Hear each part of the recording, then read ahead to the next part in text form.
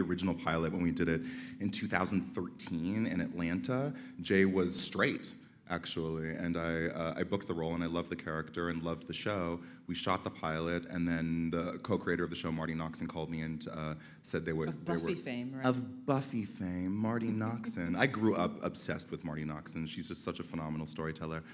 She told me that she wanted to rewrite the character of Jay and make him gay and write him after me, which was just such a tremendous gift. So I thought it was going to be like a total breeze going into season 1, being like, oh, they're just writing him after me. And then I see all of these like horribly manipulative and dark things that Jay is doing, and I'm like, this is nothing like me at all. So it took a minute to find my stride with him, but this season the writers have just done such a phenomenal job of really developing him, not only as a character, but as like a three-dimensional human being. He is like a thoughtful, well-written, compassionate gay man on television, and the fact that his storyline doesn't center around, or is not, the focal point is not his sexuality, is just such a blessing. And I feel like it's a real rarity on television today to have a gay lead character on a television series where the fact that he's gay isn't even ever mentioned.